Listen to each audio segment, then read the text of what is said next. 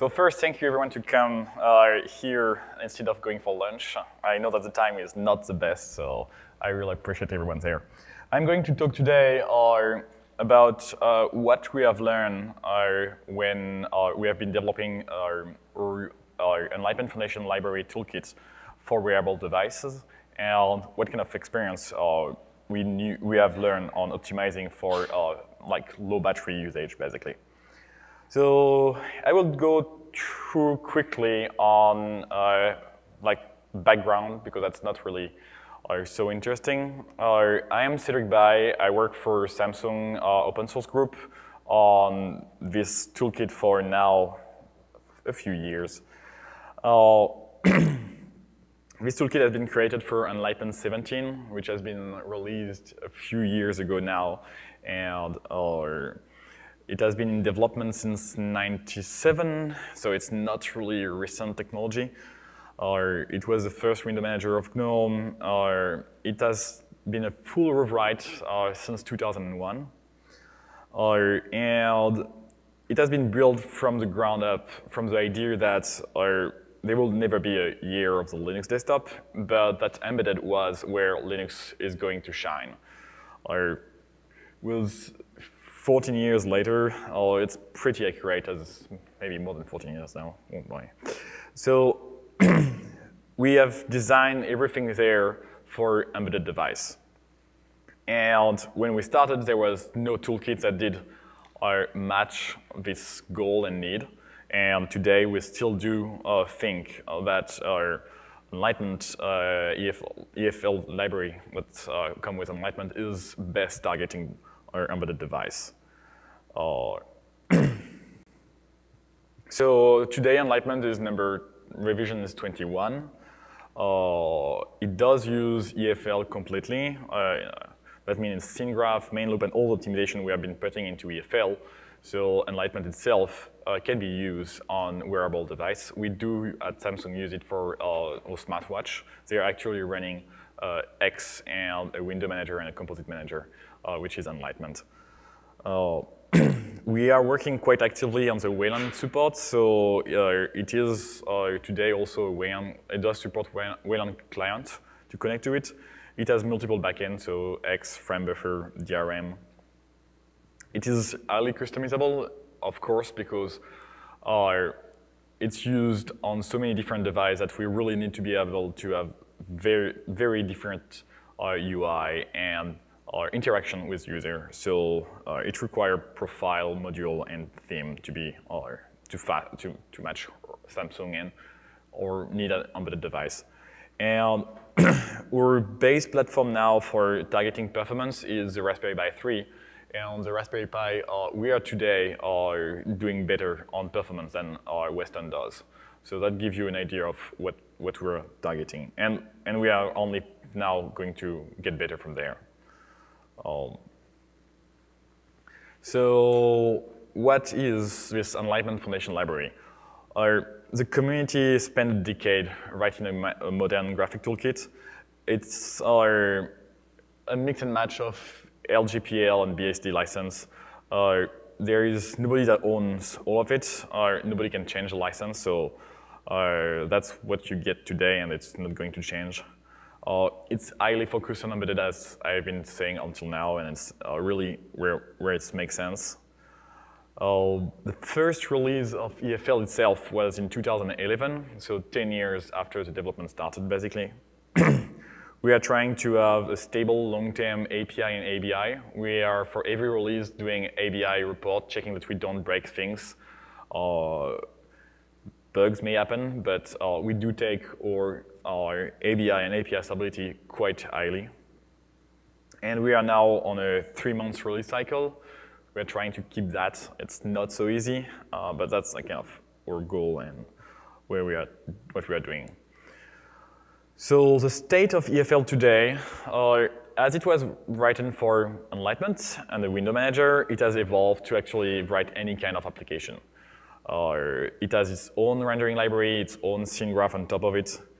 It's really optimized for reducing CPU, GPU memory, and battery usage. That's a very core focus on Enlightenment and EFL. But still, we have full support for international language, so UTF-8, or left to right, right to left writings. That's a given. It's necessary in any modern toolkit.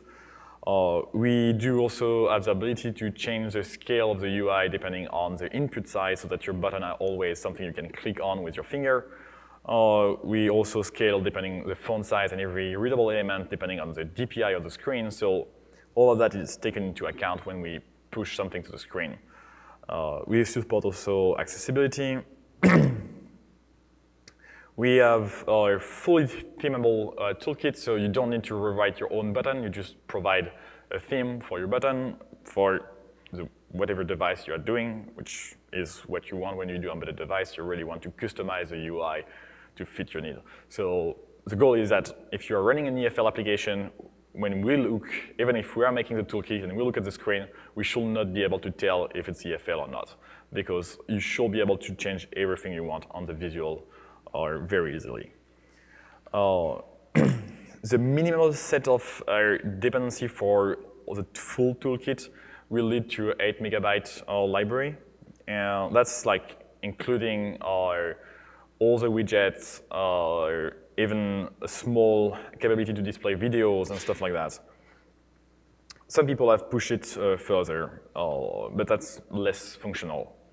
So the reason why we care for optimization so much, the first thing is that Moore's law doesn't apply on battery.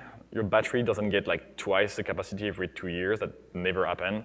I mean, it will be amazing if it does, but that's not the case. Memory bandwidth also doesn't increase following Moore's law, so that's also another problem. Mostly because all rendering operations are constrained by memory bandwidth, so that's constrained also what we can do. And anyway, Moore's law is kind of slowing down now, so we should not bet so much more on Moore's law for the long term anyway.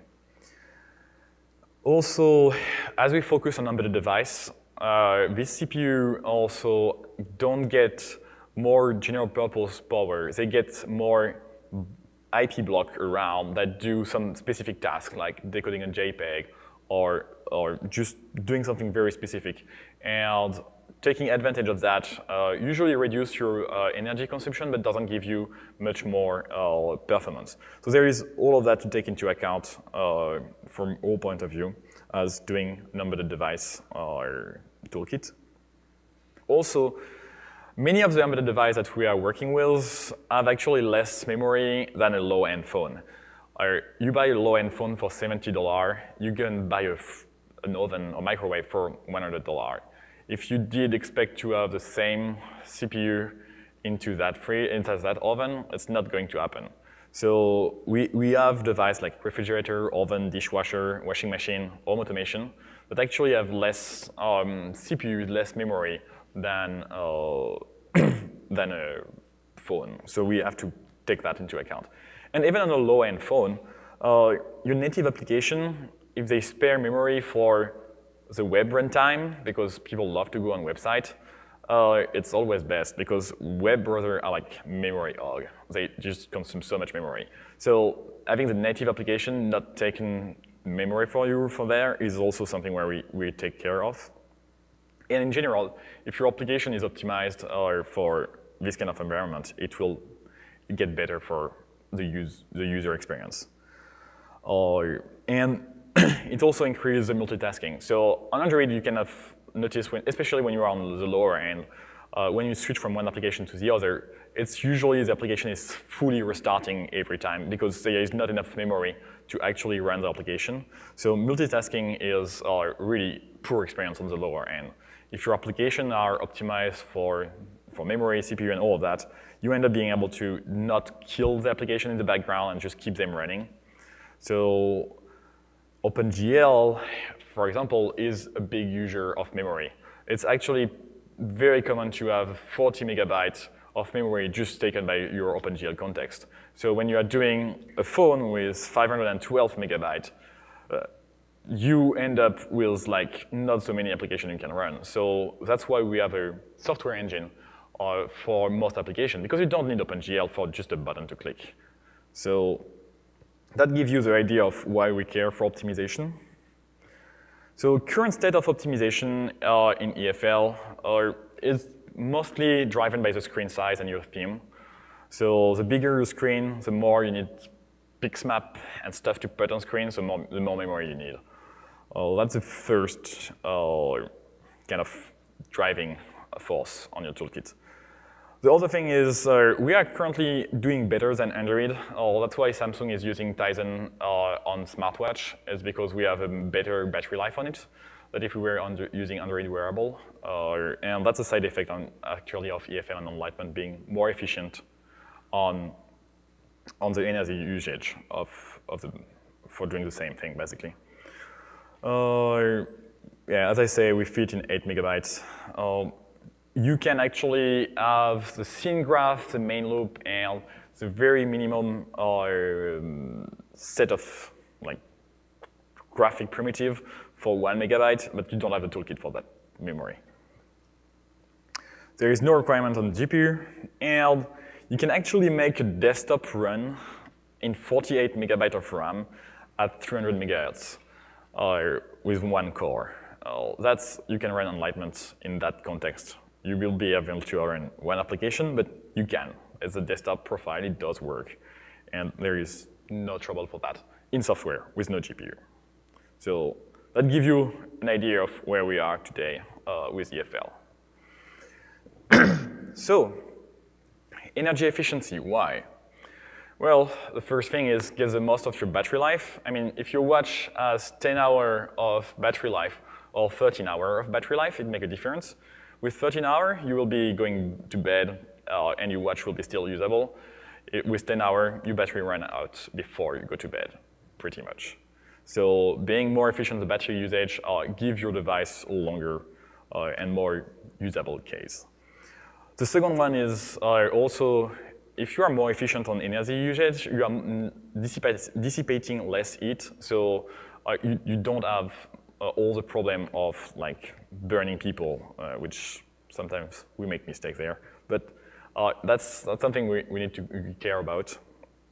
It does allow for thinner device because, well, you can actually have the same battery life, but you can use a smaller battery than a competing device, and you have a thinner device. And so designers also like to go this way too. So that's just what I'm going to say. Designers like to have more freedom on what kind of package they can go with. And in general, electronic devices today are one of the growing energy consumer in-house. So keeping that under control is kind of good, I think. So how do we do that? Well, it actually happened that when you optimize for classical things like speed and memory and network use, you actually already start to optimize for battery. I will just cover after that, so what we do specifically to optimize for battery usage. And there's also actually a thing that you can do into your visual design to optimize your battery use. It's kind of interesting to see down to what you display on screen as an effect, which is kind of obvious when you say it, but you don't maybe realize it. So the first thing is that if you optimize for speed, it basically means that you are doing things more efficiently. So you're avoiding unnecessary computation. And obviously, unnecessary computation does consume energy. So it's better to optimize for speed as a starting point, because that's the easiest thing. It also applies even to GPU. So GPU are really fast at doing things. So you may not notice because you already have your 60 frames per second. But optimizing the usage of the GPU is saving battery. If you will still have your 60 frames per second, but if you only update on screen what has changed since the last frame, well, you are saving energy there. If you only trigger animation at the speed of your display, it's obviously something also that will save energy because you don't waste time doing something that is not necessary. And in general, GPU, the simpler the GPU shader you do, the better it is for your battery usage because, well, as I say for the CPU before, if you don't do something unnecessary, it's better for energy efficiency. All of that is really classical optimization work. What is interesting with that is that we already have a lot of debugging tool for doing benchmark and to analyze where we are spending too much time on the performance side. So you can use like cold grind, you can use perf to do all this optimization without having the need to any special tool and try to measure energy at the output of your device. If you start with optimizing for speed, you will be gaining energy efficiency. So yeah, we do use actually the Raspberry Pi as a target for speed optimization, because if we are able to run fine and fast on the Raspberry Pi, it gives us also a good hint that we are fine on the battery usage. We don't need to have do the measurement for battery usage all the time, because that's kind of a cumbersome thing to do. Then the next step for optimizing is to optimize for memory usage. This one is not so obvious, but it actually really helps to be using less memory. One of the things that's your memory, accessing main memory is costing more energy than accessing the CPU cache. So every time you fetch something from the main memory, you consume more energy than if it was in your CPU. So when you have a smaller application, you have more chance to be in cache. So saving memory is actually something that also saves energy. That's something that people don't really see the link first, but once you explain it, I think it's pretty obvious that if you don't use unnecessary memory, you are going to be more efficient on energy. So here again, it's classical improvement that you do. You improve cache locality. You do linear access instead of random access. And we have developed for EFL a technique that is a kind of copy of and write in user space. So we deduplicate most of the objects on screen have a lot of properties that are the same. It's really there is really a common thing on the screen. So by taking advantage of that, we are able to reduce by 5% by 10% our memory usage. And this led actually to a 5% speed increase. Well, because cache usage was improved, and side effect, it does also improve our energy efficiency overall. So this logic goes pretty well there. Again, it's very nice because optimizing for memory use, there is a lot of tools that do great things. So you can actually run yourself massive to actually know where you are using too much memory and try to cut that. So that's a next tool to use to bring your energy efficiency up. The next one is network use. So most applications today are actually connected, and so the network use is quite important. And as you send more data over the network, it's more likely to have lost packet. And lost packet is, again, it's an unnecessary loss, but you have to re-emit it. So the more data you transmit on the network, the more likely you are to lose data, and the more likely you have to retransmit it. So being efficient and sending as little data as you need over the network is quite a good optimization also to do in your application. The other way around is actually for download. It's where it's really tricky, because download is usually in application something you do as a prefetch, and you don't really know if the user is going to need all your download. So you may over-download something, and that's where it's kind of tricky, because you really have to find a barrier between prefetching too much and being wrong into what the user needs and waste battery on that, or too little and having a poor user experience. So this one is difficult to actually give you strong rules on what to do. It's something that has to be adjusted by every application, and it's where you will be losing energy and efficiency.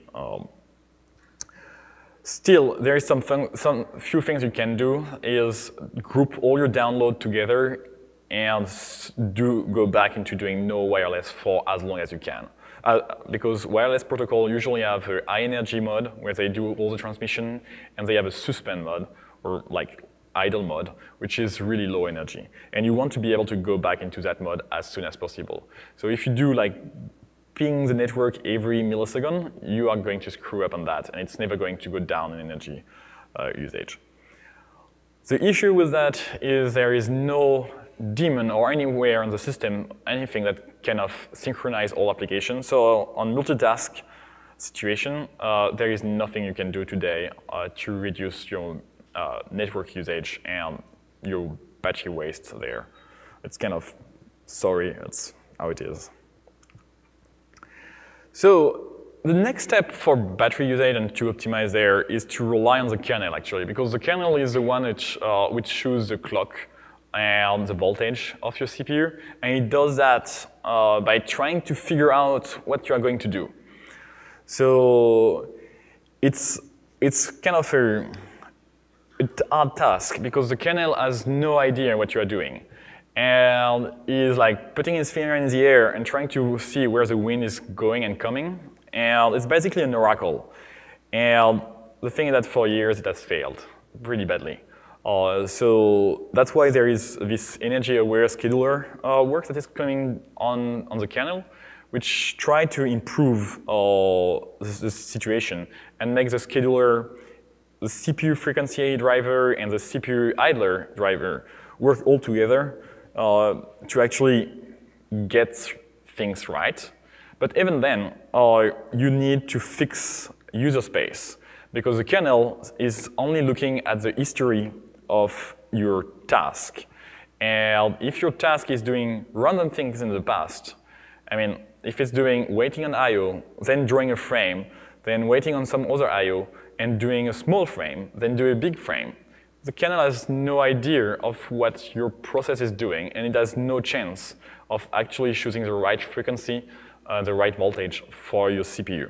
And that's where you will be wasting either you will have not the right frame rate you want, or you will have battery usage going up because you will have a CPU running too fast for nothing to do. So the scheduler is being fixed. It's going into a direction where you won't be able to give a hint directly to the kernel by saying, oh, now I'm doing rendering, now I'm doing this interactive task.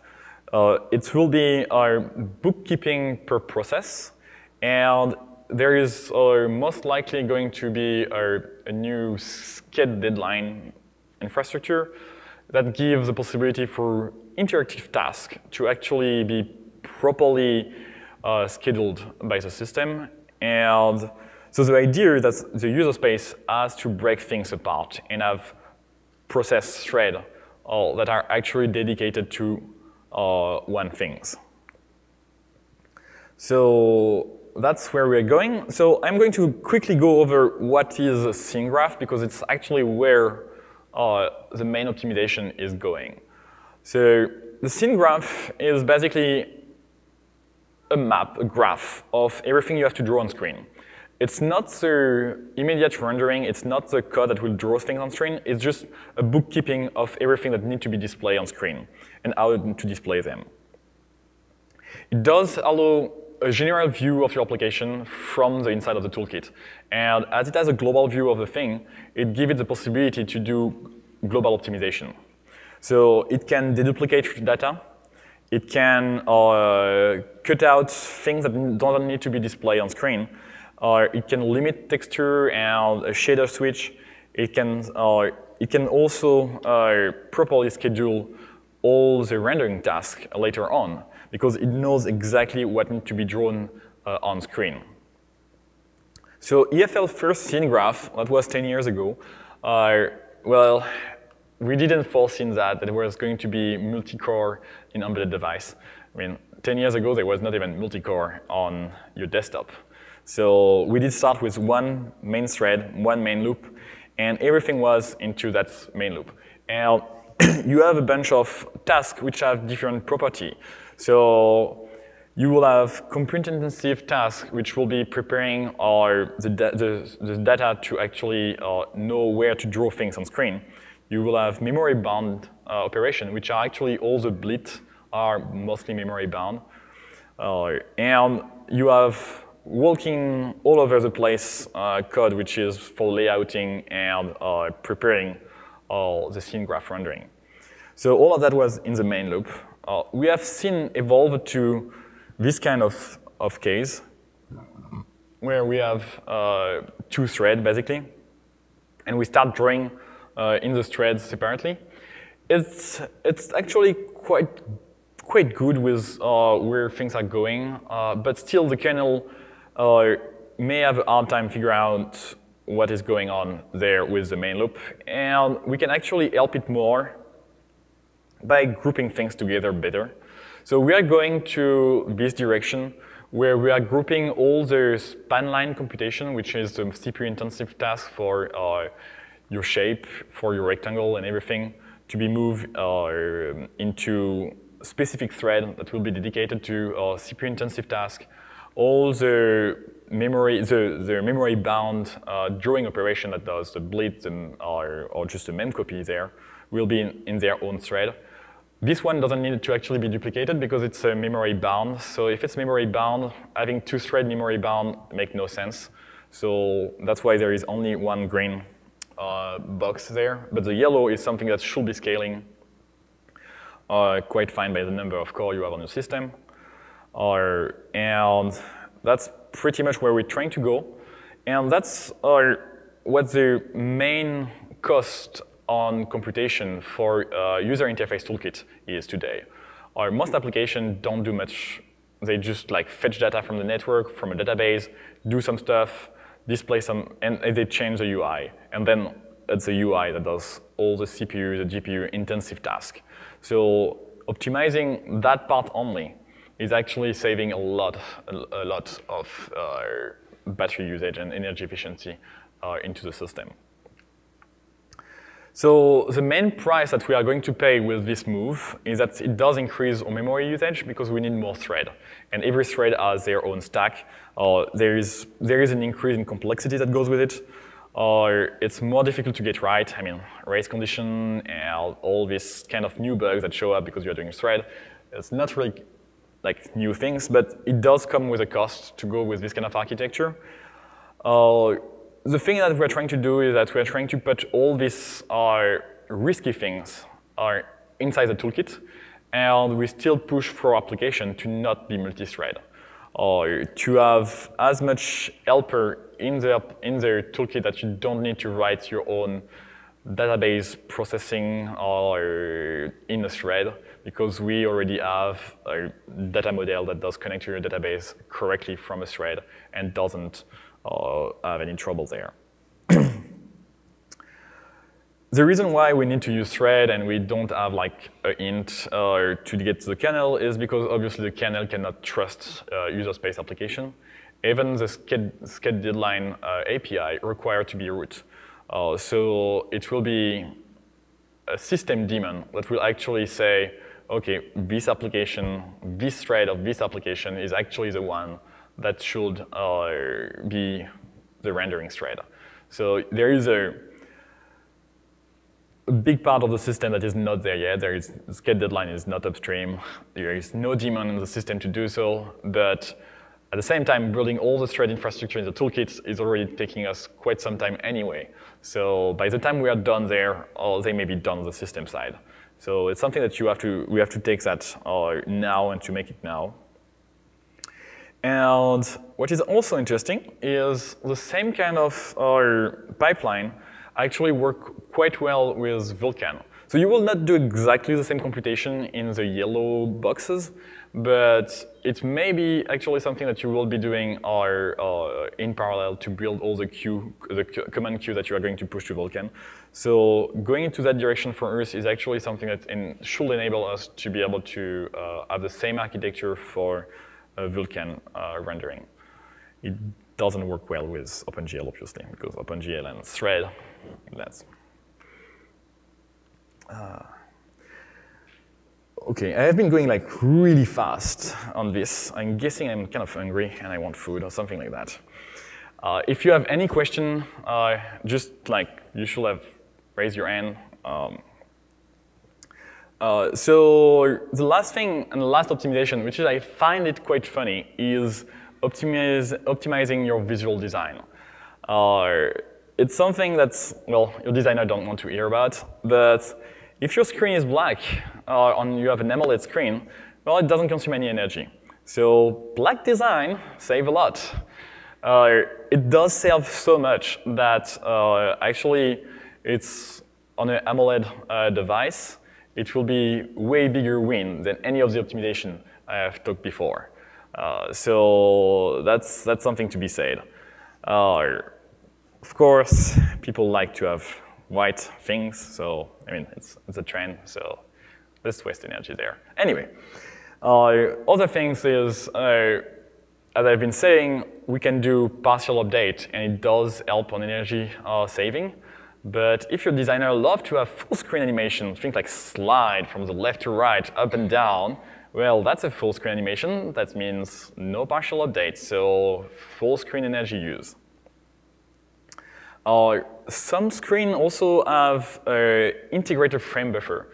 So that's something that we have in many watch, actually, is that there is a small frame buffer inside the screen of the smartwatch itself.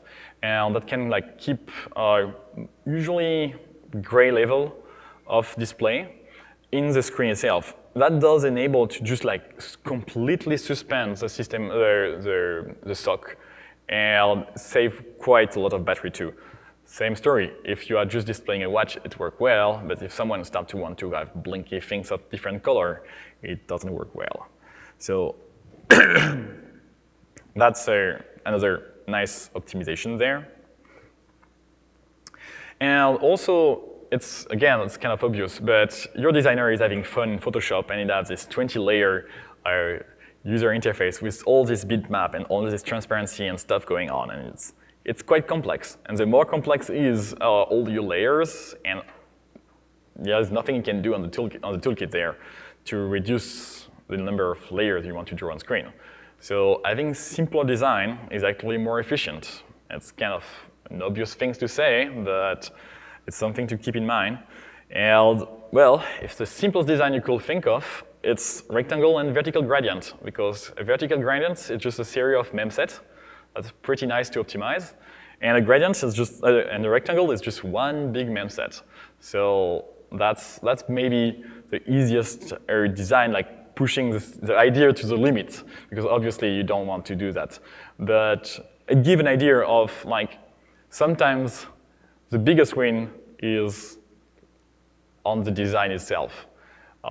Because any of this optimization is basically going to give much more gain than any of the things I speak before. So that's kind of a sorry state, I guess. But it kind of makes sense. I mean, if you need to do something, it's kind of forcing you to spend the energy to do it. If you don't need to do it, it's a save. And as I have been going through things quite quickly today, I am actually done. So if you have any question or anything, just raise your hands. Otherwise, could be lunchtime. Yeah, sure. Just curious about the copy right on the user space. Can you elaborate a little bit more? Can you repeat? The copy right on the user space.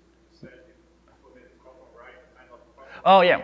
So the question is, can I elaborate on the copy and write technique that we use in EFL? So we have a two macro system where in your structure, you just actually write the subfield as const. And we have a macro that will actually duplicate when you start writing on it. And there is a macro to close, so it gives you a field that you can actually write in it. And at the end of the macro, it actually gives you a chance to copy back that in memory or to find another field that has the same value in another object and use that instead. And it will be reusing a pointer that is already allocated for that purpose, or deduplicating like right on the fly. So all read access are done like normal code because it's just a const pointer that is the normal pointer to your structure. But all the write access have to be put inside this two macro. And it worked quite well for Toolkit because we have a lot of property that are accessed all over the place in read mode, and we have only like one or two spots where you do actually write things back. So it doesn't complexify our code too much. And it gives us quite some benefit.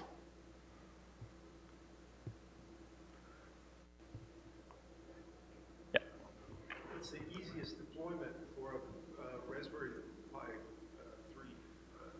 Installing Raspbian and then replacing the UI? So the problem with Raspbian and most old Debian is that our package and dependency are quite old. So the easiest setup is actually to go with an Arch Linux. So there is an Arch Linux for Raspberry Pi, and that's quite the easiest way to go because all the dependency are like latest things. You can even get the Git when you want. So especially when we are talking about Wayland, Wayland require to be really on the edge. It's not really like the release are not really that completely usable. So the more you are on the edge, the better it gets. So yeah, I would recommend to go this way. Yeah. So .NET is coming to Tizen. Yes. How would that play with you? So EFL is, right now they're using it as the backend toolkit of, so .NET is just using a binding to EFL, and they are, as far as I know, writing the C# forms, .NET forms, I don't remember what the names is, are using EFL below. But yeah, that's as far as I know. I'm just doing the support for the library there, so I don't exactly know where they are. But that's what they were trying to do. Yeah. We are aware of the usage of EFL microcontrollers. So there have been in the past quite a few users of EFL in microcontroller. The latest example I remember was a kind of a GPS device, but that gives you in Europe where the fixed radar are, and they were using EFL on it. It was a 16 megabyte RAM device with no execute in place, and some kind of Cortex, small Cortex with no MMU. And basically, the full system with EFL and the graphics was 8 megabytes, and the application had 8 more megabytes. But there were some voice recognition included in that, so yeah.